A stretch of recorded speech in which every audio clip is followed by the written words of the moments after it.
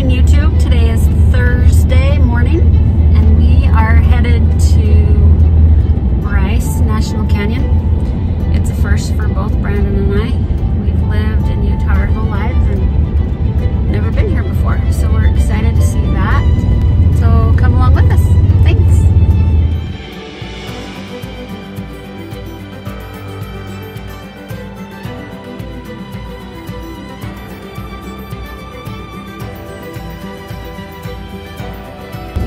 That is Candy Mountain right there.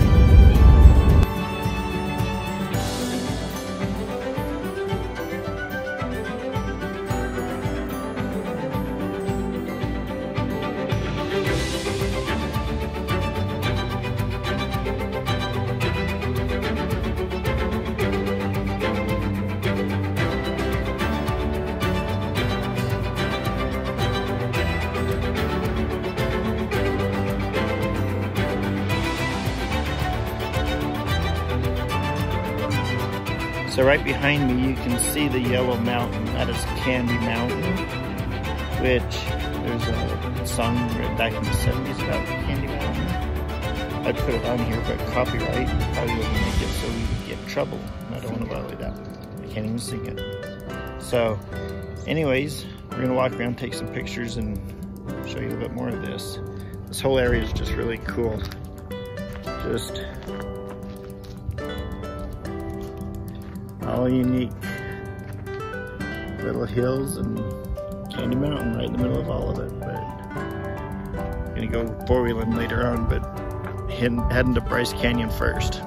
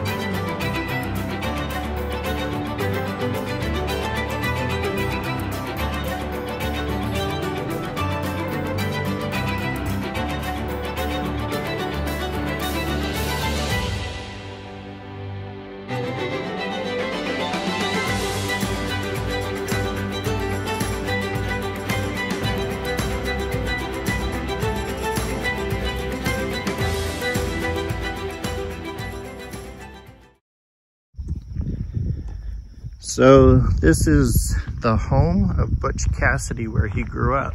It turned into a little state park. He was 14 when his family moved here, and he's about 18 when he left. Those of you who don't know, Butch Cassidy is a famous outlaw who grew up here in Utah.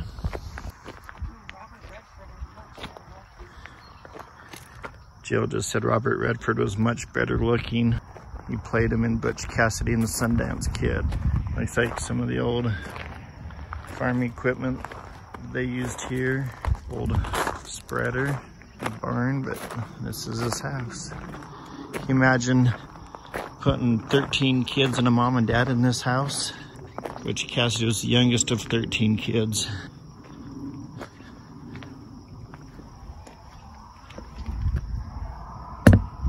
We'll just go inside, it makes it easier.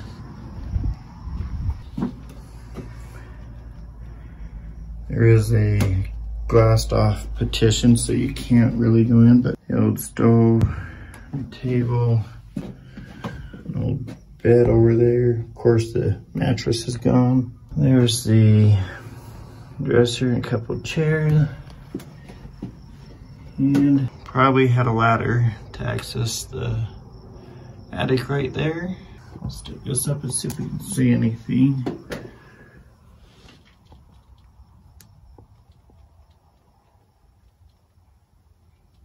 Can you imagine doing the laundry for 13 kids on that washing machine right there? That's probably why they only had 1 or 2 items of clothing each.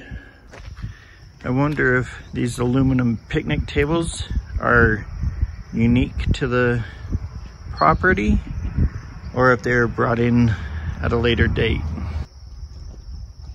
and we are under video surveillance just in case. Hello.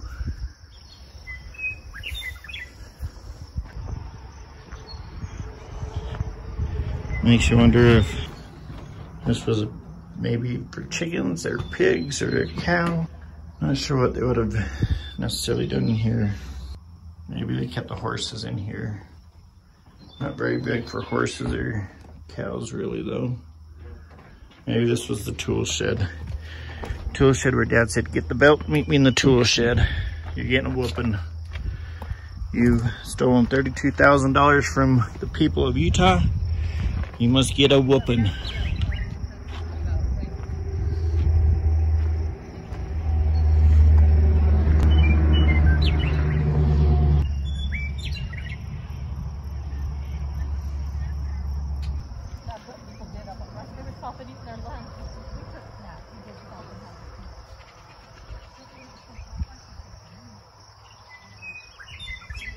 Some old trees though.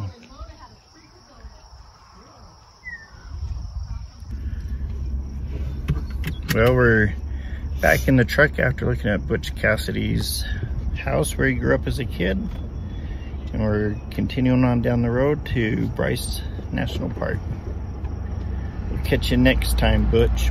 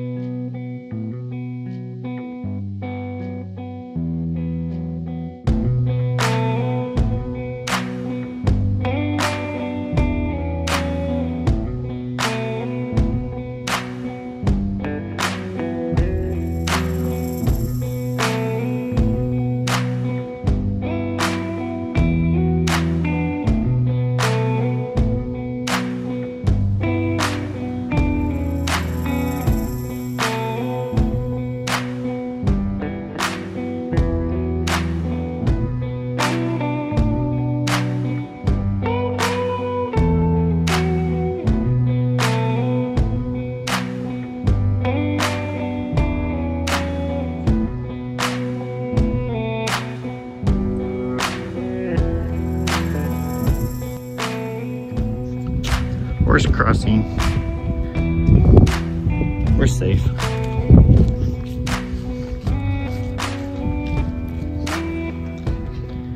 This tree was struck by lightning in the year 1906, and this is all that's left of it.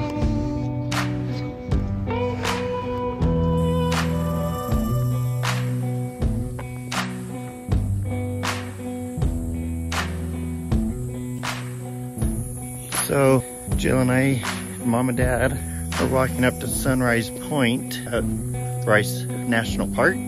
Jill just made a comment that she didn't realize this was such a tourist attraction. We lived here for so long and never been here, and here we finally are. A lot of people. We had to park the truck about 26 miles back, and we've been hiking in. We're just about there. I'm gonna have Jill give me a piggyback ride in a minute. Or maybe I'll have these fine folks do it. I think I can get lost here.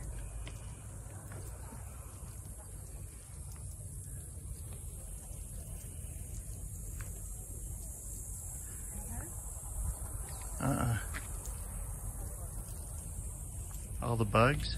Yeah. There's something in these trees making clicking sounds. It's my knee. Warning, dangerous cliffs. Watch your children. Stay in your car during lightning storms. No pets or bicycles on trail. Do not leave your valuables in your car. Here we are going into Sunrise Point. Elevation 8,015.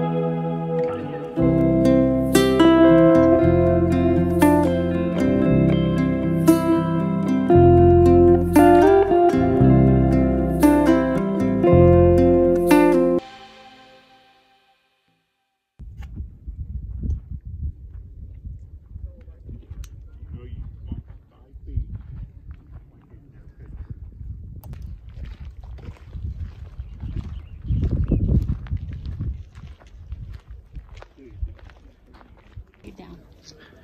Laying on the job. Not like your friend right there.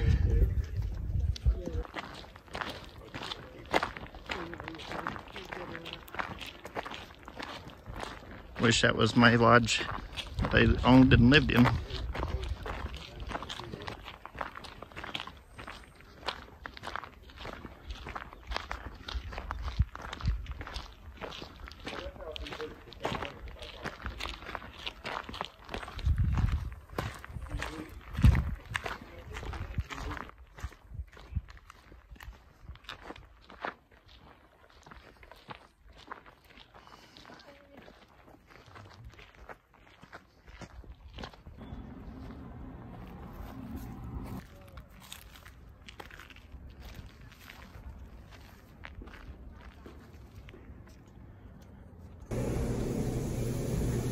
So this map is a map of the world, but a pin dot represents everyone that's been here since May.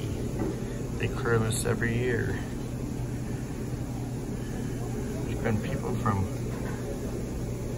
all over the world, Greenland even, Iceland, Nova Scotia, Korea, Australia, Madagascar, even Nigeria. But the US definitely dominates this place. Well, YouTube, we saw some amazing country today, Bryce National Park. If you haven't been here, you really need to come. If you've lived in Utah for 48 years like me and never been here, get off your butt, get in the car and head down to Bryce. It is way worth it. Do you guys agree? Yes. I've seen pictures of it, and pictures are nice, but it just doesn't do it justice. This video probably won't do it justice as sitting here and actually looking at it with your own eyes. And every time you walk 10 feet, everything kind of changes. The cliffs are now pointed in a different direction, and so if you're going on vacation to Utah, put Bryce on your list of things to do. If you're living in Utah, need a day vacation to something to do, come down and check it out. Winter is really pretty with snow on all this too. So winter or summer, spring and fall too. Although I don't know if the leaves change color in the fall here since it's all pine needle, but definitely worth coming down. $35 at the gate, unless you have a season pass for all the national parks, and I'm not sure on that, but Dad said it's free. So come on down and check it out. Totally worth your time. Have a good one. Bye.